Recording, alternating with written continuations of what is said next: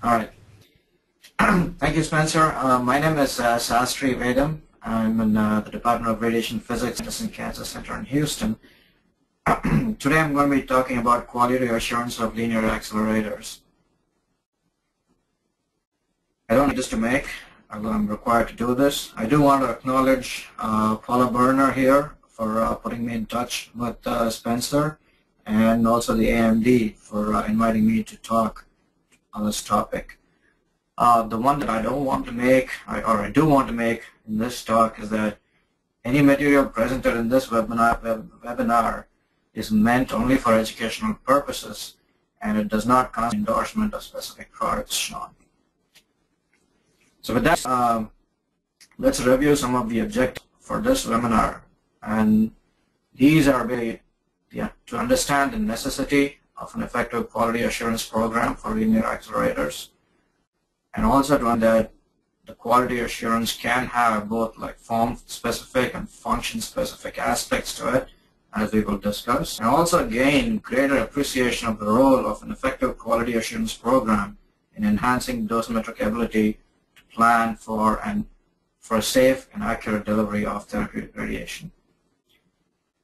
So, attention to an article that the New York Times posted. This was about January 2010. Again, unnecessary spotlight on our field in general, but nevertheless, it pointed out a lot of errors that were being seen in the radiation therapy field. These include things such as a computer error that directed a linear accelerator to blast a head and neck treatment region with errant beams. In another case, for a breast cancer patient who absorbed extra, in this case, for 3 times the prescribed amount for the first 27 fractions. And then there are instances where a hospital gave a wrong radiation dose to more than 90 patients with prostate cancer and then kept quiet about it.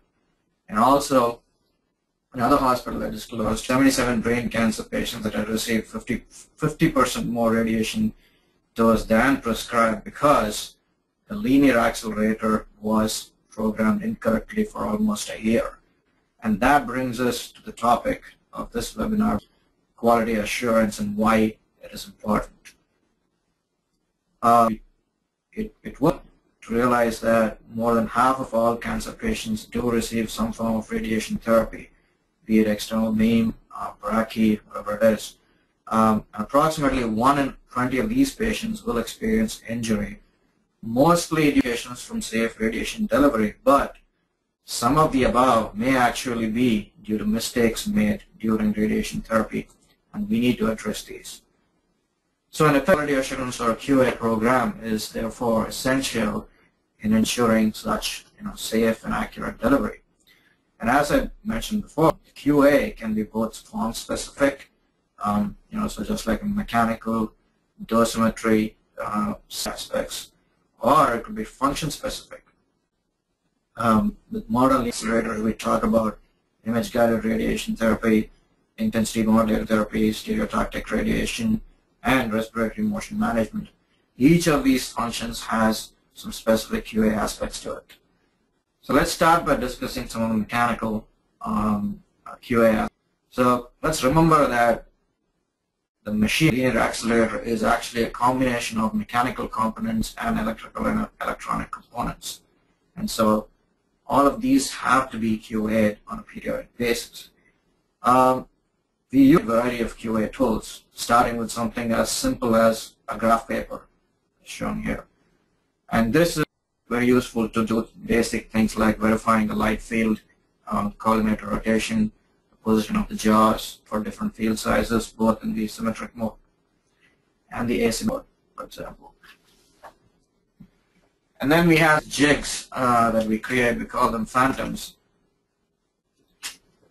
That helps the coincidence of the light field versus radiation field, and also verification of the radiation isocenter using these star shots or spoke shots. This is an example of radiation isocenter verification for different positions of the couch as the couch gets moved on different angles. We can do with the collimator also. Just turn the collimator around, use a very narrow field, but a really long field at the same time. Make a pinprick on that film. Again, what is shown here is results from film exposure. So we make a pinprick at the center here, where we think the crosshairs are, and then just shoot these exposures at different collimator angles. This is for a similar type of test, just testing the gantry rotation. Again, these are mostly qualitative, but you can make them quantitative tests also. Light versus radiation field coincidence. Shown here is the film result for a 6 MV beam. And all those dark spots that you see around the edges of each field size are the pinpricks based on a light field. So you can basically see that there's good coincidence light and the radiation field. Shown is a similar test for an 18 MV beam, and again, the results look pretty good. For my comfort, there's way too many dots here or pinpricks. Nevertheless, these are some of the mechanical tests that we do. Again, I do want to make this clear that given the time frame for this talk, this is not going to be a very comprehensive presentation aspects of the QA, just highlights of some of the tests that we do. So quickly moving on to the dosimetry aspects.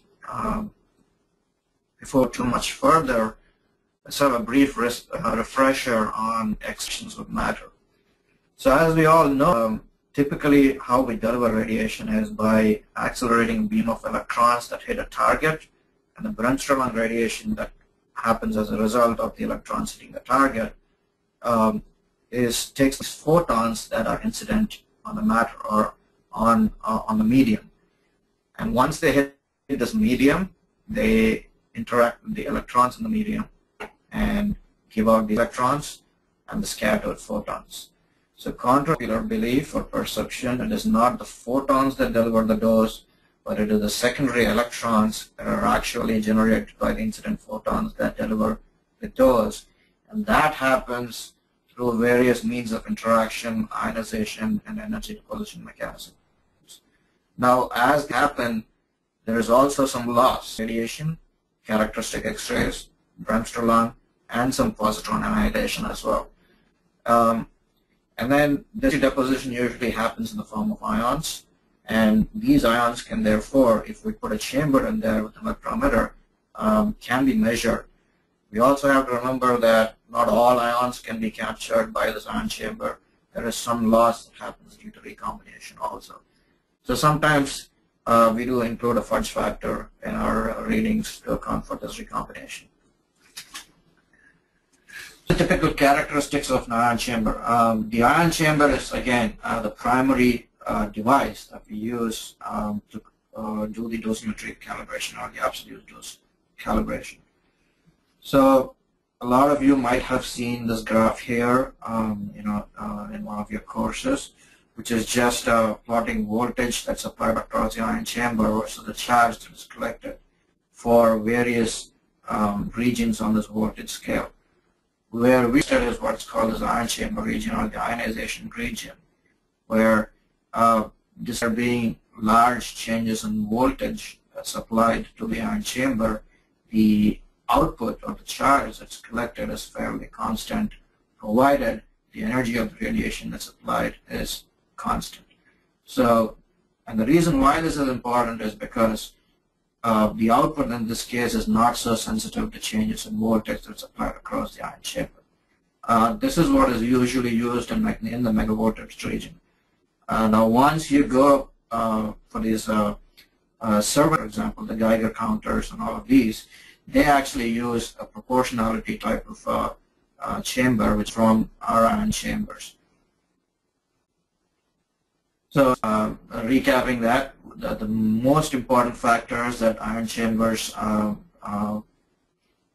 characterized are the geometry, the material in the wall and the electrode and its thickness, and the air volume in the chamber. And depending on these three characteristics, we have different types of chambers that are being used. Let's these free air chambers. These are usually kind of these big boxes that you see where a small collimated beam traverses through a large air volume that's inside of there.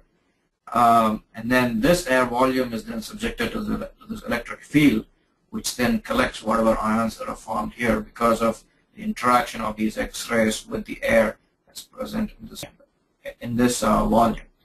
The problems with these types of chambers are, first of all, that if you look at this, it's kind of bulky, and to move it in and around in a treatment room is actually fairly cumbersome. There are also these maintaining the constancy of an electric field over such a big air volume, as you can see. And so these are typically used in standards laboratories like the National Institute of Standards, where that's pretty much their main job, is to ensure that we have a proper standard. So you don't often see them in use in any of the clinics. But mostly these are used to set standards. These chambers, called the thimble chambers because of the shape that's in the form of thimble. So basically what they have is an air cavity and then a shell that surrounds that cavity. So this thimble wall, or the shell that you see here, is actually made of air equivalent material, and therefore the volume of air that's required for these interactions is much less compared to what you see in a free air chamber, and therefore their size is also very small compared to the free air chambers, and that these type of chambers to be used easily in a clinic environment or in a machine environment like we often see. And then these parallel plate chambers, these were also developed for a specific purpose. The difference again is that instead of a thimble shape, we have a disc shape or a pancake shaped probe which has these electrodes and an air volume that's kind of in between these two electrodes, and you have this high voltage connected here, and the X-rays, the electrons, whichever beam that you're measuring, typically enter this chamber from the window as shown here. So these are better for when you encounter steep depth dose gradients, such as electron beams, and also when one has to make measurements in the build-up region on beams. Regardless of which type of chamber we use, if we have to get any results or any numbers from that, it has to be connected to what's called an electrometer. And that's what actually provides this voltage that you see across the chamber. And depending on what we want to use this electrometer for, the components that are connected in this feedback loop that you see are going to be different. For example, sometimes there might be a capacitor here, and that means the electrometer is actually constantly collecting the charge, kind of what do you say, an integrate mode. And then when we actually want to measure it, we actually measure the capacitance that it collects. And then we have the rate mode, where instead of a capacitor, you actually have a resistor that's connected in the feedback loop here. And so we can then just kind of keep an eye on the dose rate that you see, or the current that's generated because of the incidence of radiation. This is useful in some cases. And then if we want to do a direct exposure reading, which is just real-time feedback of how much dose or exposure this chamber is receiving, this is typically what you see in like a Geiger counter type of scenario. And so those are the electrometers that you would want to be used in a direct exposure reading mode. And shown here is just one of the models of electrometers that are widely used in our field. So regardless of which type of ion chamber we use, there are some uncertainties in the operation of an ion chamber.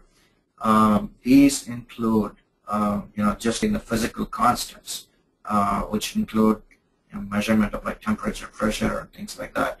And then the NIST under beam calibration. So this is the uncertainty that the standards laboratory actually determines based on free air ion chamber measurements.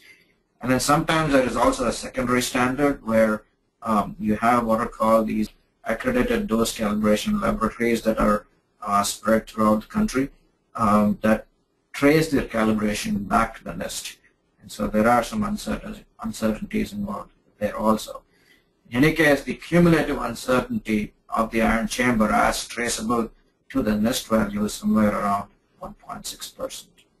So when we do our annual QA with any chamber, or even commissioning with any chamber, we cannot expect certain things. Just depending upon how good a job the physicist does, uncertainty can be lower, but it's not uncommon to see uncertainty that's around like 1.6, sometimes 2%.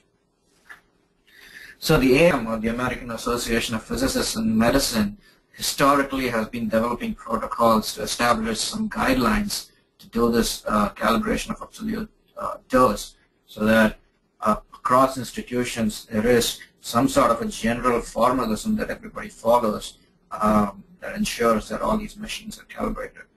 In 1983, they came out with this protocol called TG21, and as you can see, it's a fairly complicated endeavor with lots of sub-bullets here, lots of sub-stages that involve measurement and modeling of several different calibration factors. And this was a very time-consuming process. So the AAPM again constituted another task group, so the TG51, to kind of review these procedures and come up with something simpler. And in 1999, they published this report here, the TG51 report, which laid some simpler guidelines, where basically they said, all right, well, let's condense all of that information into this single equation here, where you're basically the dose that you see from particular quality of a photon beam in a water medium is basically reading, which is m, times some correction factors. And this correction factor here, calibration factor, is with respect to a cobalt beam. That's always used as a standard at the NIST. And so m is basically the reading for a certain amount of dose, or a reference dose, and that is obtained by the physicist at the time of every annual, where he measures this reading and applies some correction factors that include for temperature, pressure, electrometer, polarization of the electrometer, and the correction. I'm not going to go into too much detail about each of these corrections. These are easily found in the TG51 report, and there is also a talk by Will Hansen, I think freely available on YouTube as well, that one can go and, if you're interested in more detailed information about how to implement TG51, or, you can always consult the physicist wherever you are at. So whether it is a photon beam or an electron beam, we can then estimate this reference dose for a set of reference conditions. And for photons, the beam quality was then defined as the photon component of the percentage depth dose at 10 centimeter depth for a 10 by 10 field size, with the phantom surface being used for the surface if it's an SSD setup, and a detector depth if it's an SAT setup. In either case, the SSD was 100 centimeters. For electrons, on the hand, they came up with this parameter called R50, which was essentially the depth at absorbed dose, where the absorbed dose was 50% of the maximum dose. And this was done with a 10 by 10 cone, and again at a 100 SSD, although this could be between 90 and 110, depending upon each situation. And then where these measurements were being made was called the depth in each case. For photons, it was said to be 10 centimeters, and for electrons, it was this 0.6 times R50 minus 0.1. So when you look at this, and you look at the summary, it kind of simplifies the process, makes it easier to understand, and therefore easier to intercompare the performance of one machine to the other, and even across instances. And that was the whole purpose of the AAPM kind of reviewing this protocol and coming up with this TG51 absolute calibration, which is still being used currently. So as I said before, there is a certain calibration and dosimetry chain that we are all part of when we do this absolute dose calibration.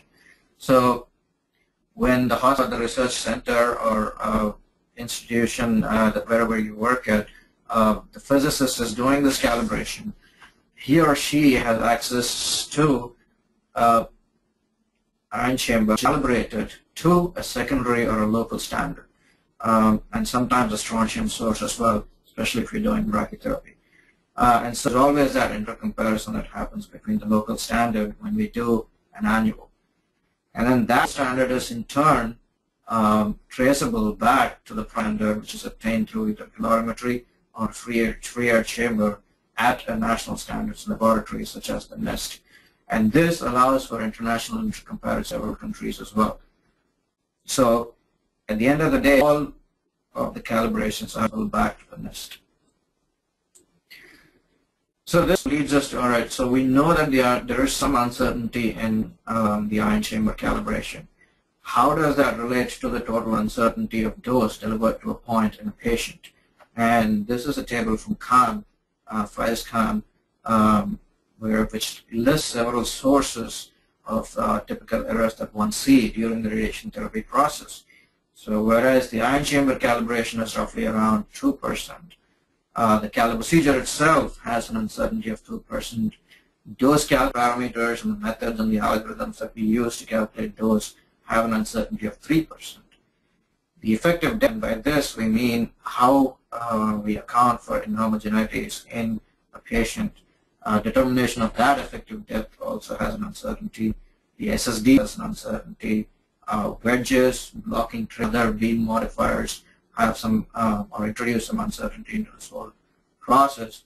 Cumulatively, we are talking about roughly like a 5% uncertainty or overall uncertainty in dose delivered to a point in the patient. And it's a simple addition of all of these factors that give you this 5.6. Actually, it is a combination of a quadrature effect that you kind of take into account because all of these steps are kind of independent of each other, so we can add these results in quadrature instead of a simple addition, and that gives us this 5% certainty.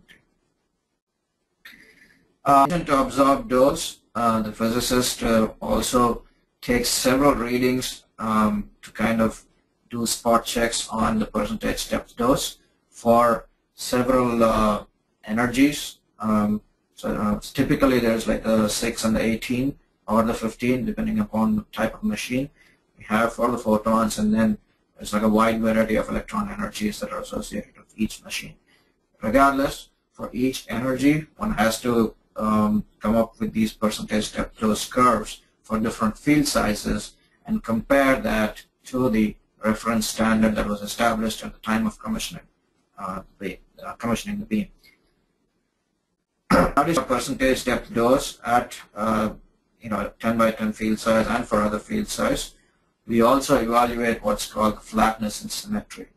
And this is just an example of how the beam profile would look in a typical beam that you would see from a linear accelerator. And the flatness defined as the ratio of the Dmax or D minimum across an AD distance from the full width half maximum. Symmetry can be simply defined as the area here or the area there. Or if you want to be a little more complicated, just use this formula. But as we kind of keep track of how symmetric and how flat this beam is on either side of the central axis. And why is this important? Well, what is shown there is the spatial distribution of X-rays around a thin target.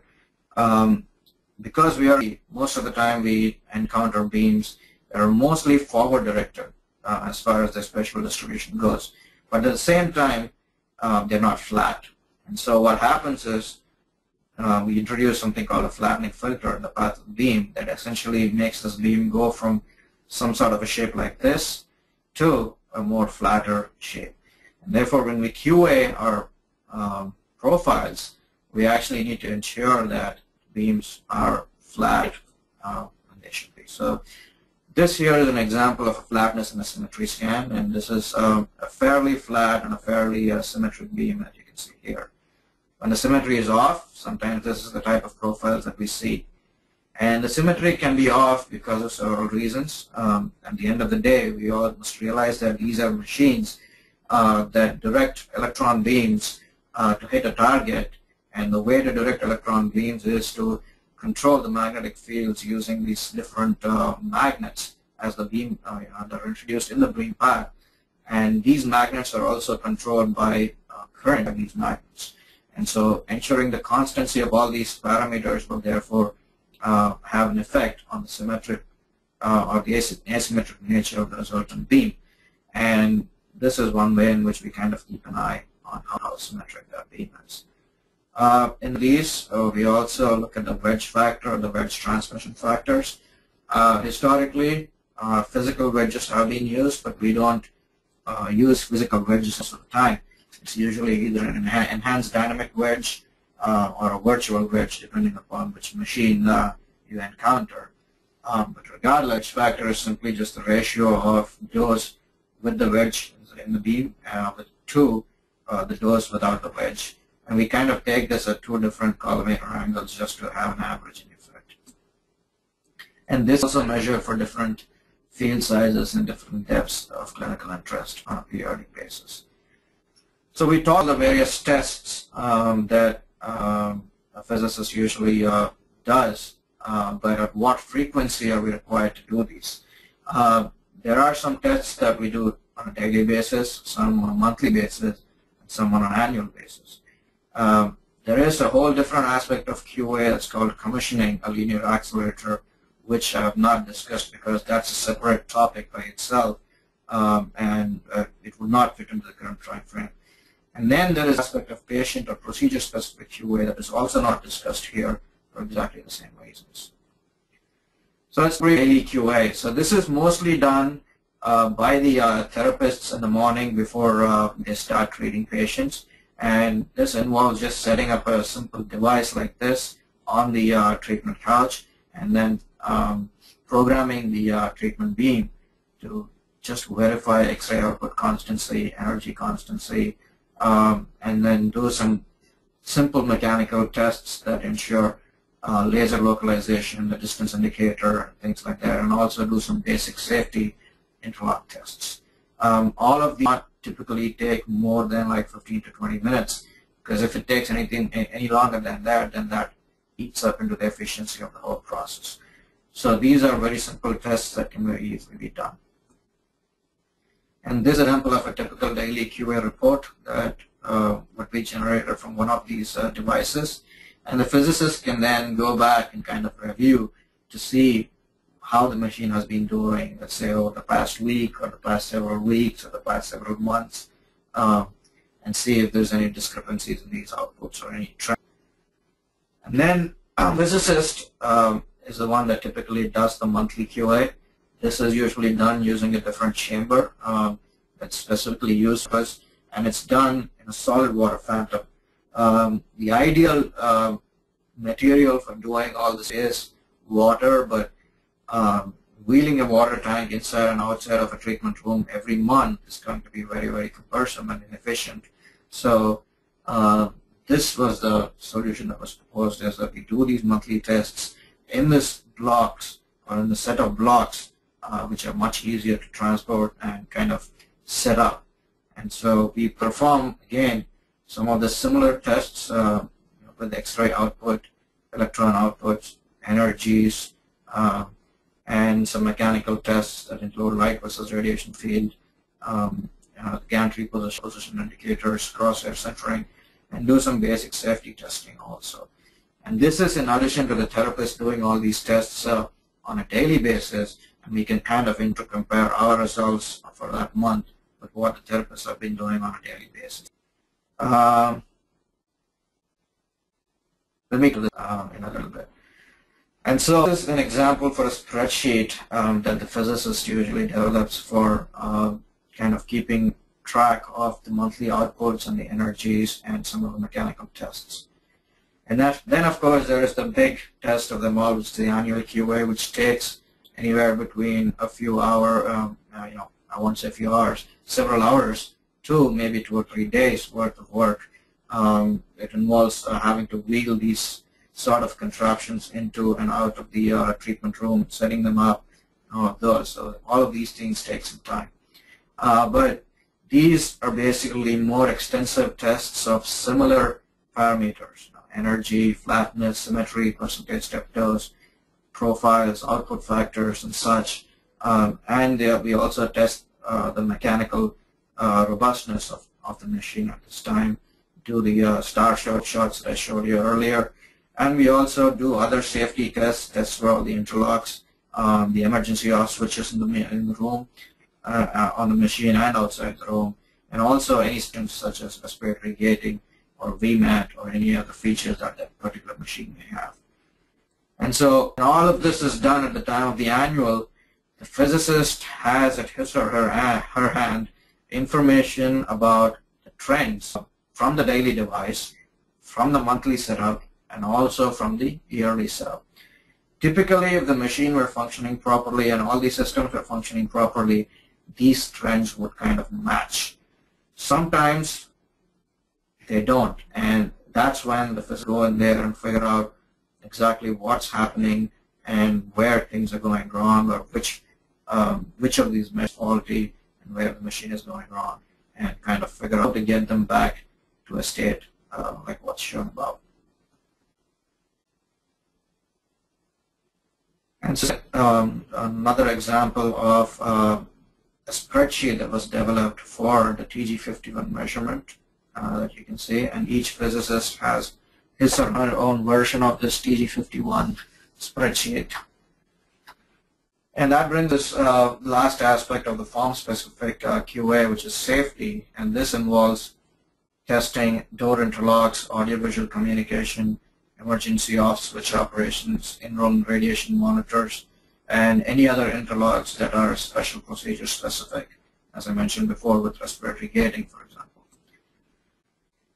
So more on the form-specific QA, let's talk briefly about function-specific QA. So modern linear accelerators, as I mentioned, are these really complex machines that do several different things, such as setup verification, treatment delivery, imaging, respiratory gating, IMRT, VMAT. They have all these technologies kind of integrated into this one single machine.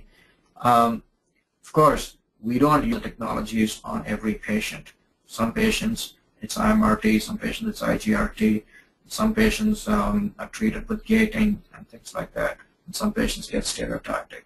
So more than these days at least, IMRT is very prevalent, and so the MLCs, or the multi-leaf collimators, come into play.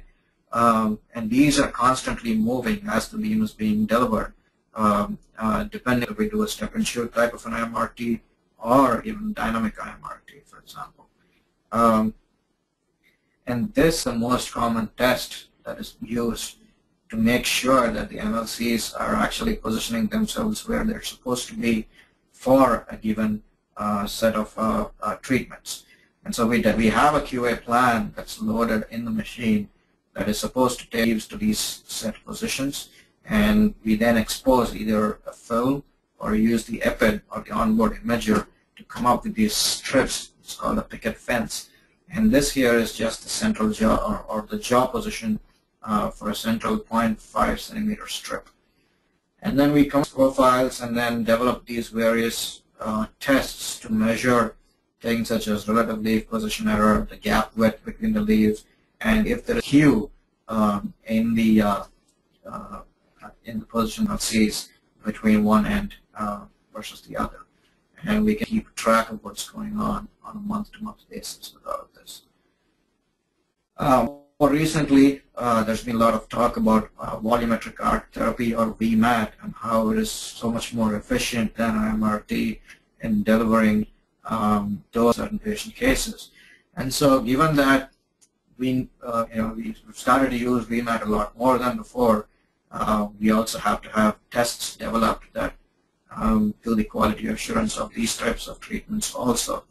And remember, with VMAT to the leaves moving while the radiation is being delivered, the gantry is also moving. And so one has to develop tests that kind of measure picket fences, both with the gantry being static and with the gantry in motion. And this can happen at several speeds. So we have test plans that kind of generate these picket fence patterns at different gantry speeds, different dose rates, and we look at parameters such as the skew, the accuracy and all that, and we can get information about using an automated program that one can either develop, or there are products that are available out there that do such analysis. In any case, it needs to be understood that this also takes some amount of time, and it's usually done both on a monthly and an annual basis, usually not done every day. And then there was just this biggie, which is the image-guided radiation therapy, or IGRT as they call it.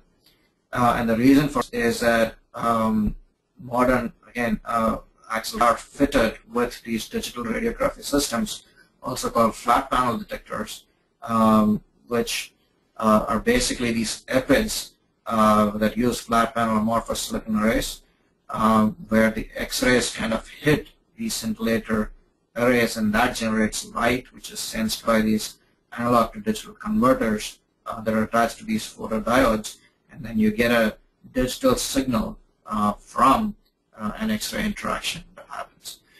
And so these detectors are both available for an MV beam as well as a KV beam. So this is just one example of an OBI system where the imaging OBI or the KV imaging OBI system is actually perpendicular to the MV imaging OBI system. There are some machines such as the Siemens where this whole KV system is also located inside the treatment head, and that's what we call as an inline KV system, as opposed to this cross-line system that one can see. And then, of course, these are all able to talk to gating system, beam control systems sometimes. Just depends on the model. So with these systems, it is always important to establish the accuracy of the imaging isocenter to the treatment isocenter. On the Varian machine, and I use the Varian as an example here because that's the one that I'm using most of the time here in our practice. So we have a jig like this that's developed by Varian again, which has these BBs attached at different points along the cylinder and at specific distances and specific angles as well. This also sits at the end of the couch in a specific location. Align the system to the lasers so that we know where the mechanical isocenter is, and then the system runs through these different tests, both KV X-ray images and MV X-ray images, and gives us an idea as to how far away the isocenter is for previous months or from a baseline, for example. And so we had quantitative information about that, and that kind of tells how accurate the system can be geometrically. These systems are also capable of doing cone beam CT, and so with cone beam CT, in addition to just verifying geometry, we need to also ensure that the Hounsfield units are matched and calibrated, and the distances that are measured on the phantom are also calibrated to physical distances. High contrast resolution is also another aspect that one has to be aware of. And then there is this low contrast resolution, which is not so great for cone beam CT images, but is much better for collimated imaging beams, such as the one that you see on a regular CT scan. Nevertheless, I'm hoping with whatever screens that you're watching this presentation from, you can at least make one or two of these low contrast circles on this slide. And then we also make some measurements about image uniformity and noise, and this kind of gives us some idea as to how the imager is working on a month-to-month basis. So in summary, modern linear accelerators are actually these very complex machines that serve several functions, such as patient setup, treatment verification, including imaging, and treatment delivery. That includes IMRT, spread gating, stereotactic delivery, all of those. Given all these complex technologies, there is an ever-increasing need for a comprehensive quality assurance program in order to ensure safe and accurate delivery of therapeutic radiation. And with that, an effective QA program can generally improve or greatly improve the quality of therapy, thereby directly impacting the patient treatment outcomes. And this happens by improving the precision and accuracy of the dose delivery to the target, and also by reducing the potential for and the frequency of radiation delivery related injuries. And that's all for today, and I guess I'll be open to any questions.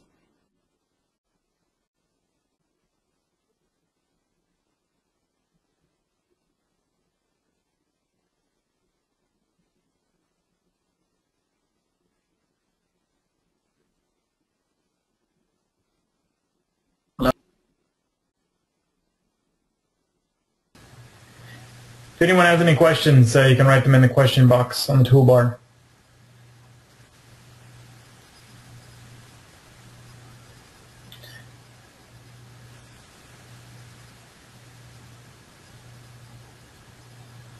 All right, Vidam, if you want to look at the questions, just expand the box and scroll down to the bottom. All right. Yes, handouts will be available. I'll have them posted shortly after the meeting.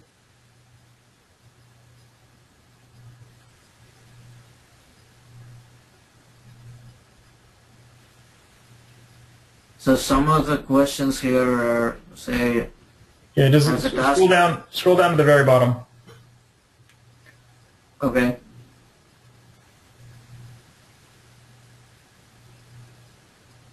Yes, you will be getting handouts. I'll hand them over to Spencer. About task group guidelines for IGRT, yes, there is a separate task group for IGRT as well. It's currently in discussion, and they should be making their recommendations very soon.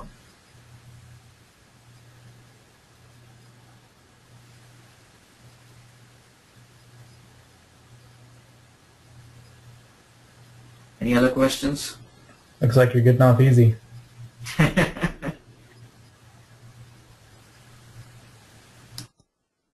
Alright. So what is on daily QA, how much of a variation would qualify for physics involvement? And that's a very good question.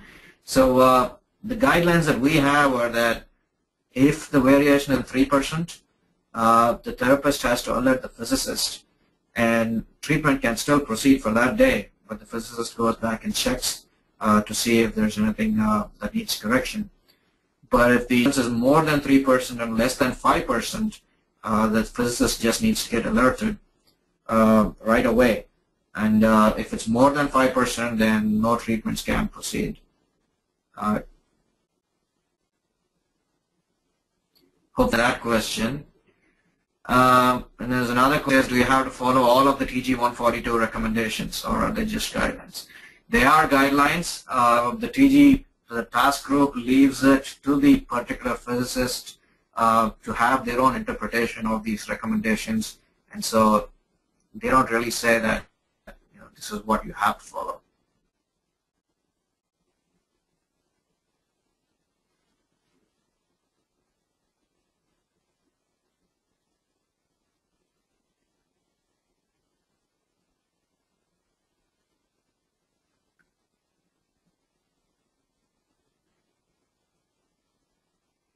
So here it says, how do you QA a VMAT plan with couch rotations? Well, that's something we haven't heard so far, and I'm not sure what situation would need a VMAT plan with a couch rotation, although I can possibly think of a few. A particular physicist has to develop specific tests, like what I showed with the plan, without any couch rotations. So as long as it be done, it should be okay.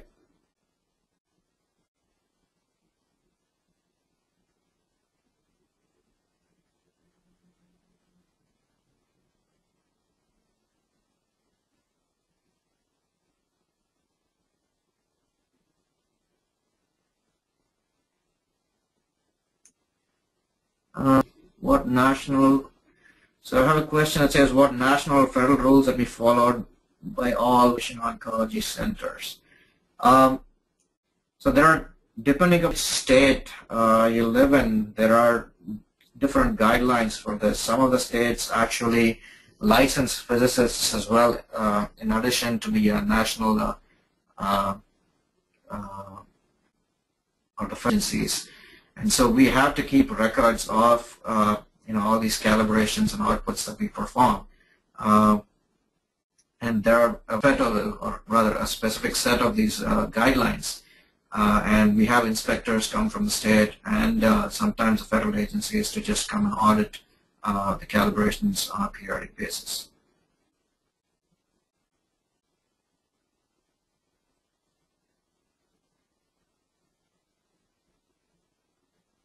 Again, for the VMAT with the couch kick, if you had a nasal cavity carcinoma with a 90-degree couch kick, yeah, that's probably one of the ones that I was, one of the situations I was thinking of. Sort of worked out. Again, this would involve having the physicist come up with a suitable test plan that incorporates different couch kicks in addition to the VMAT, and thereby verifying accuracy of this delivery. Calibration be checked by another physicist. It doesn't hurt to have it by another physicist, certainly, but no, it does not. Do you dosimetrist doing any QA? Well, I'm sure every dosimeter has their own set of guidelines to QA treatment planning systems and treatment procedures, but we do not have dosimetrists doing machine QA.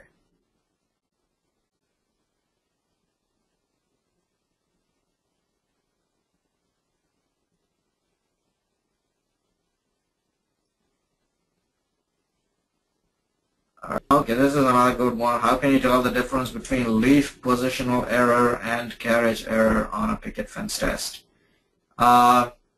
We can't. And that's a thing that needs to be looked at, I guess, in more detail.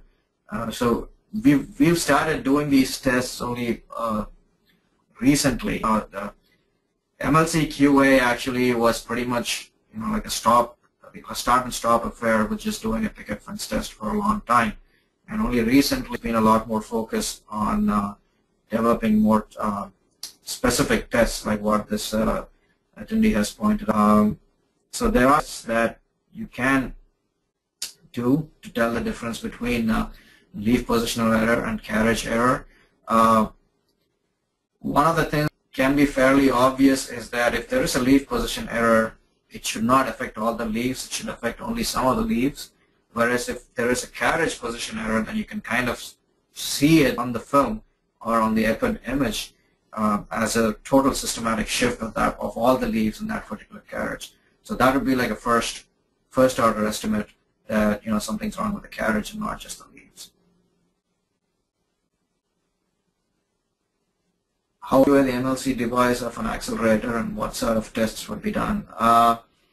So as I showed in the presentation, and hopefully you will get the slides or the PDFs of the slides very soon, we do the QA on a monthly basis and on an annual basis, and there are several different tests that it can be done that include the picket fence test that assess for things such as skewness between the various leaves, just the dosimetric leaf gap, and several other parameters that you can get some idea by just looking at the slides.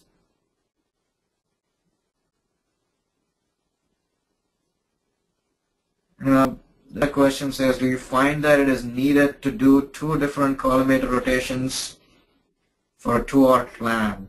That's 45 and a 315 degree for leakage. Yeah, typically that actually helps, not just for leakage, but also to offset systematic errors that occur during the delivery as well. Can a mechanical QA? Well, anybody can do the mechanical QA.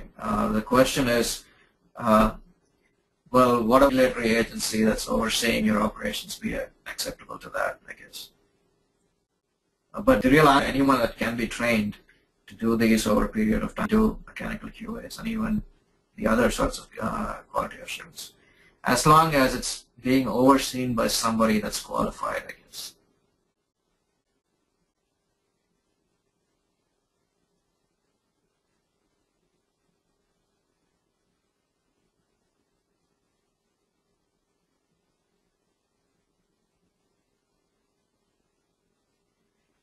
QA procedures be automated someday?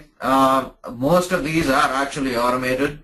But yeah, the holy grail of QA and actually some of the companies that develop these various devices is to have one single device that can kind of automatically wheel itself into the room, do all the measurements, and then just wheel itself out and spit out this report that says, hey, everything's good. But I'm not today.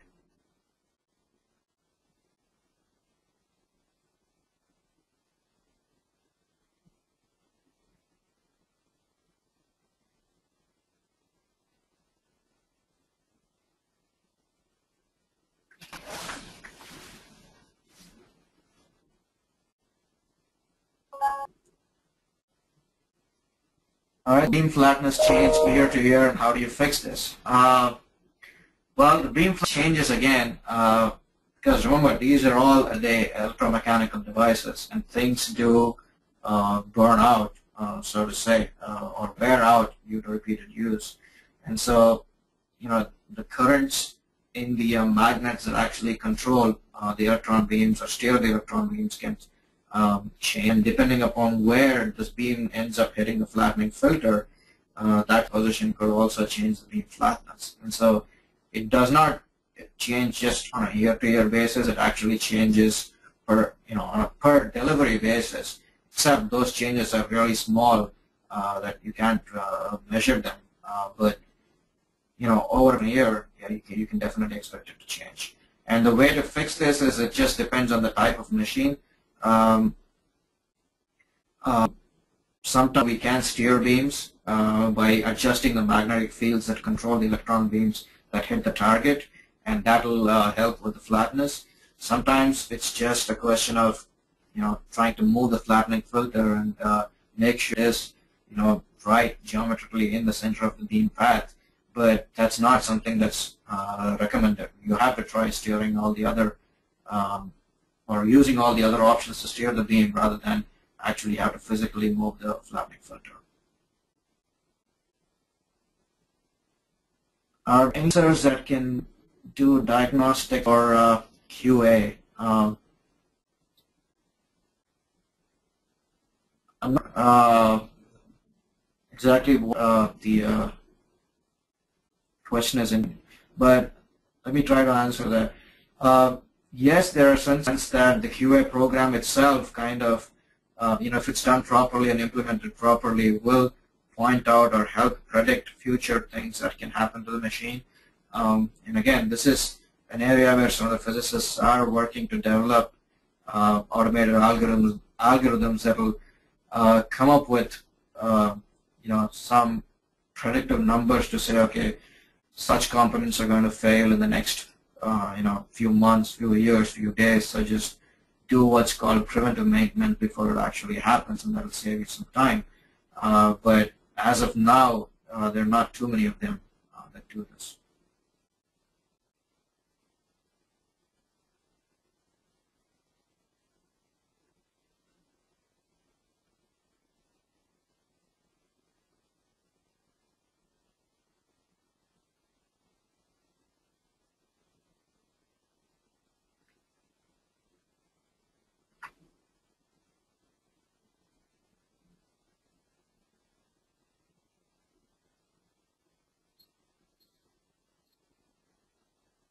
Basis, except those changes are really small that you can't measure them.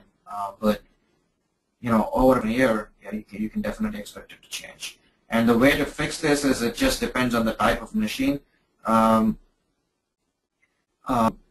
Sometimes we can steer beams by adjusting the magnetic fields that control the electron beams that hit the target, and that will help with the flatness. Sometimes it's just a question of trying to move the flattening filter and make sure it's right geometrically in the center of the beam path. But that's not something that's recommended. You have to try steering all the other or using all the other options to steer the beam rather than actually have to physically move the flattening filter. Are sensors that can do diagnostic or QA? I'm not exactly what the question is in, but let me try to answer that. Yes, there are some sense that the QA program itself kind of, if it's done properly and implemented properly, will point out or help predict future things that can happen to the machine. And again, this is an area where some of the physicists are working to develop automated algorithms that will come up with, some predictive numbers to say, okay, such components are going to fail in the next, few months, few years, few days. So just do what's called preventive maintenance before it actually happens, and that'll save you some time.